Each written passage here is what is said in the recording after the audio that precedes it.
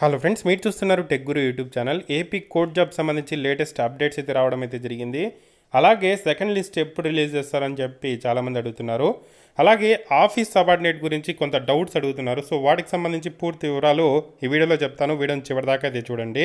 Video చూసే ప్రతి ఒక్కరు తప్పకుండా వీడియోని లైక్ చేసి సపోర్ట్ చేయండి. ఇంకా ఎవరైనా మన ఛానల్ని సబ్స్క్రైబ్ చేసుకోకుండా చూస్తుంటే వెంటనే సబ్స్క్రైబ్ చేసుకోండి. ఎవరైనా గ్రామ వార్డు సచివాలయానికి సంబంధించి ఉద్యోగాలకు ప్రిపేర్ అవుతుంటే మన టీజీ అకాడమీ యాప్లో చాలా మంచి కోర్స్ ఉంది. యాప్ లింక్ కింద డిస్క్రిప్షన్లో ఉంది. డౌన్లోడ్ చేసుకొని కొన్ని ఫ్రీ క్లాసెస్ ఉన్నాయి, చూడండి. మీకు నచ్చితే తీసుకోండి. సో ఆంధ్రప్రదేశ్లో రిలీజ్ అయిన కోర్ట్ జాబ్ సంబంధించి మనకు నిన్నటి నుండి సర్టిఫికేట్ వెరిఫికేషన్ అయితే స్టార్ట్ అయింది. నిన్నటి నుండి జూనియర్ అసిస్టెంట్కి సంబంధించి సర్టిఫికేట్ వెరిఫికేషన్ అయితే జరుగుతుంది. సో వాటికి సంబంధించి ఇక్కడ మనకు చూసుకుంటే ఈరోజు కొన్ని అప్డేట్స్ అయితే రావడం అయితే జరిగింది.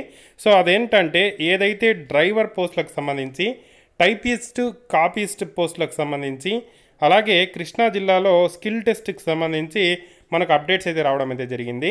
సో ఎవరైతే టైపిస్ట్, కాపీస్ట్, డ్రైవర్ ఉద్యోగాలకు సంబంధించి క్వాలిఫై అయ్యారో సో స్కిల్ టెస్ట్ ఎప్పుడు కండక్ట్ చేస్తారు, ఎక్కడ కండక్ట్ చేస్తారు అనేది క్లియర్ ఇన్ఫర్మేషన్ ఇవ్వడం జరిగింది. సో ఎవరైతే డ్రైవర్ ఉద్యోగాలకు సంబంధించి ఎంపికయ్యారో సో వాళ్ళందరికీ కూడా ఇక్కడ స్కిల్ టెస్ట్ అనేది గన్నవరం టెస్టింగ్ ట్రాక్లో 26వ తేదీ ఏప్రిల్ 26వ తేదీ మధ్యాహ్నం 1 గంట నుండి సాయంత్రం 6 గంటల వరకు కండక్ట్ చేయడం అయితే జరుగుతుంది. సో ఈ స్కిల్ టెస్ట్కి సంబంధించిన exact location ఆర్టీఏఎఫ్సి testing station opposite airport గన్నవరంలో అయితే ఉండడం అయితే జరిగింది, కృష్ణా డిస్టిక్లో. అక్కడికైతే అందరూ కూడా వెళ్లాల్సిందే. సో వీటికి సంబంధించి ఇది డ్రైవర్ ఉద్యోగాలకు సంబంధించి. సో ఎవరైతే కంప్యూటర్ బేస్డ్ టెస్ట్ క్వాలిఫై అయ్యారో 1:3 రేషియో ప్రకారం ఈ స్కిల్ టెస్ట్ అయితే కండక్ట్ చేస్తున్నారు. ఈ స్కిల్ టెస్ట్లో ఎవరైతే క్వాలిఫై అవుతారో వాళ్ళకి జాబ్ ఇవ్వడం జరుగుతుంది.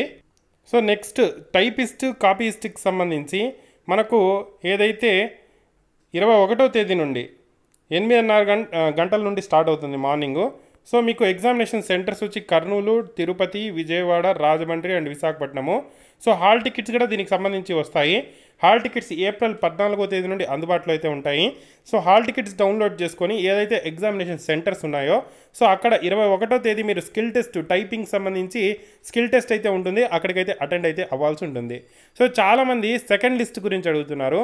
సెకండ్ లిస్ట్ ఎప్పుడు వస్తుంది అంటే సో ప్రజెంట్ జరుగుతున్న సర్టిఫికేట్ వెరిఫికేషన్ మొత్తం కంప్లీట్ అయిపోయి మళ్ళీ కూడా ఉద్యోగాలు మిగిలితే, అంటే మనకు ఇప్పుడు క్వాలిఫై అయిన వాళ్ళ దగ్గర కరెక్ట్గా డాక్యుమెంట్స్, సర్టిఫికేట్స్ లేకుండా ఒకటి కన్నా ఎక్కువ ఉద్యోగాలు చాలామంది ఎంపికయ్యారు కాబట్టి ఖచ్చితంగా సెకండ్ లిస్ట్ ఉంటుంది. బట్ ఆ మొత్తం ఎక్కడెక్కడ ఉద్యోగాలు ఖాళీ ఉన్నాయి ఇంకా అనేదంతా చూసుకొని అప్పుడు సెకండ్ లిస్ట్ అయితే విడుదల చేయడం అయితే జరుగుతుంది. సో ఆ సెకండ్ లిస్ట్ విడుదల చేయడానికి ఇంకొంత సమయం అయితే పట్టడం అయితే జరుగుతుంది. బట్ 100% సెకండ్ లిస్ట్ అయితే ఉండడం అయితే జరుగుతుంది. బట్ వెయిట్ చేయాల్సిన పరిస్థితి. ఈ సర్టిఫికేట్ వెరిఫికేషన్ మొత్తం కంప్లీట్ అయిన తర్వాత సో ఎక్కడ ఏ జిల్లాలో ఎన్ని ఉద్యోగాలు ఉన్నాయనేది తీసుకొని సో ఎవరైతే నెక్స్ట్ మెరిట్ లిస్ట్లో వెయిటింగ్లో ఉన్నారో సో వాళ్ళకు ఆ ఉద్యోగాలను అయితే భర్తీ చేస్తారు. బట్ ఈ సర్టిఫికేట్ వెరిఫికేషన్ అయితే కంప్లీట్ అయితే అవ్వాల్సి అయితే ఉంది. సో ఇంకో డౌట్ ఏంటంటే చాలామంది ఆఫీస్ సబార్డినేట్ సంబంధించి ఎంపికయ్యారు కదా, వాళ్ళు అడుగుతున్నారు. సో ప్రజెంట్ మేము ఆఫీస్ సబార్డినేట్ సంబంధించిన ఉద్యోగాలకి ఎంపికయ్యాము, మా దగ్గర 10th క్లాస్కి సంబంధించిన ఒరిజినల్ టీసీ లేదు. సో ప్రజెంట్ మేము ఏం చేయాలి అని చెప్పి అడుగుతున్నారు. సో స్కూల్కి వెళ్ళినా ఇవ్వట్లేదు అని అడుగుతున్నారు. స్కూల్కి వెళ్ళినా ఇవ్వరు, టీసీ అనేది ఒక్కసారి మాత్రమే ఇవ్వడం అయితే జరుగుతుంది కాబట్టి సో మళ్ళీ ఇవ్వరు.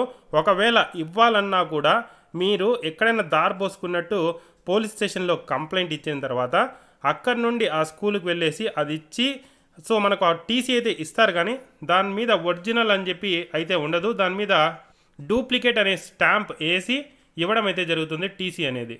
ఓకేనా? సో ఈ 10th టీసీ అనేది ఒక్కసారి ఇవ్వడం అయితే మాత్రమే జరుగుతుంది. చాలామంది ఎందుకంటే ఈ డౌట్ అడుగుతున్నారంటే హయ్యర్ క్వాలిఫికేషన్ వాళ్ళు కూడా ఈ ఆఫీస్ సబార్డినేట్ ఉద్యోగాలకైతే ఎంపికైతే అవ్వడం జరిగింది. బట్ మనకు దీనికి సంబంధించిన క్వాలిఫికేషన్ చూసుకుంటే కేవలం 7th క్లాస్ మాత్రమే. సో ఎవరైతే 7th క్లాస్ వరకు చదువుకున్నారో వాళ్ళు మాత్రమే ఈ ఉద్యోగాలకి ఎంపిక ఎలిజిబుల్ అని చెప్పి మనకు నోటిఫికేషన్లు ఇవ్వడం జరిగింది. ఈ పాయింట్ మీరు క్లియర్గా చూసుకుంటే applicant must have passed 7th class are equivalent examination.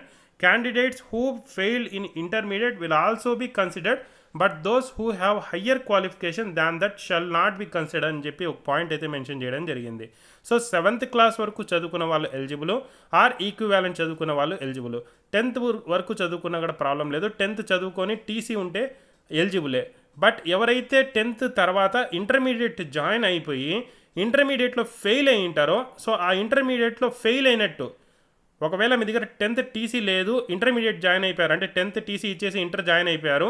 So ఇంటర్లో మీరు ఫెయిల్ అయ్యింటే ఈ ఉద్యోగాలకు ఎలిజిబుల్. బట్ ఇంటర్ పాస్ అయిపోయి డిగ్రీ కూడా చదివేసి సో దాని తర్వాత పీజీలు చేసేసి చాలామంది ఎంపిక అయ్యిండారు. అటువంటి క్యాండిడేట్స్ అయితే ఎలిజిబుల్ కాదు అని చెప్పి మెన్షన్ చేయడం జరిగింది. సో ఖచ్చితంగా మీ దగ్గర 10th టీసీ ఉంటేనే ఈ ఉద్యోగాలకు అయితే ఎలిజిబుల్. సో ప్రజెంట్ ఇదైతే చూసుకోండి, ఒక పాయింట్ అయితే మెన్షన్ చేయడం అయితే జరిగింది. సర్టిఫికేట్ వెరిఫికేషన్ వెళ్ళినప్పుడు ఖచ్చితంగా 10th టీసీ అయితే అడగడం అయితే జరుగుతుంది. సో అయితే మాకు హాల్ టికెట్ ఇచ్చేశారు, ఎగ్జామ్ రాసేసాము, మాకు ఎంపిక అయినట్టు కూడా మాకు ఏదైతే ప్రజెంట్ రిజల్ట్లో వచ్చేసింది కాబట్టి మేము ఎంపికే కదా అని చెప్పి అడిగే అవకాశం ఉంది. అటువంటి వారి కోసం ఒక పాయింట్ని అయితే మనకు నోటిఫికేషన్లో మెన్షన్ చేశారు.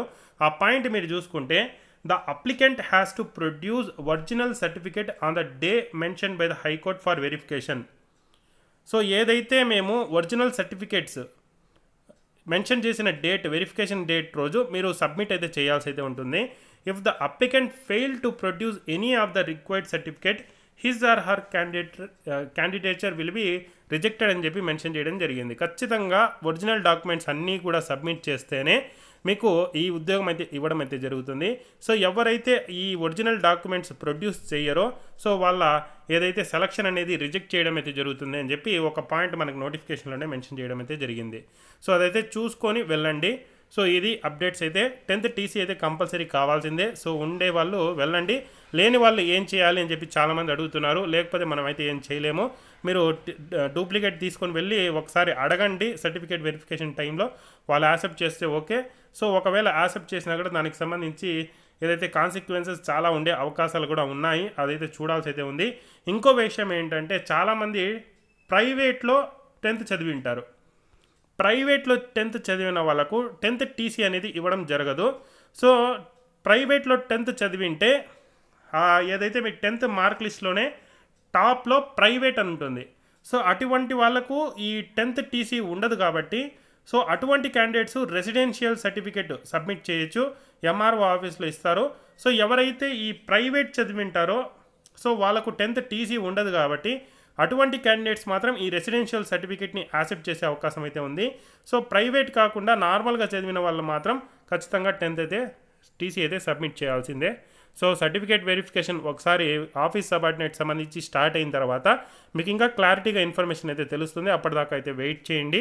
సో ఎవరైతే 10th టీసీ లేదో వాళ్ళు లాస్ట్ 2 days సర్టిఫికేట్ వెరిఫికేషన్కి వెళ్ళడానికి అయితే ట్రై చేయండి. నాకు ఏదైనా ఇన్ఫర్మేషన్ తెలిస్తే ఫ్యూచర్లో కూడా మీకైతే చెప్పడం అయితే జరుగుతుంది. అప్పటిదాకా అయితే వెయిట్ చేయండి. ఇది ఫ్రెండ్స్ ఇప్పటిదాకా ఉన్న కోర్ట్ జాబ్ సంబంధించిన లేటెస్ట్ అప్డేట్స్ అయితే.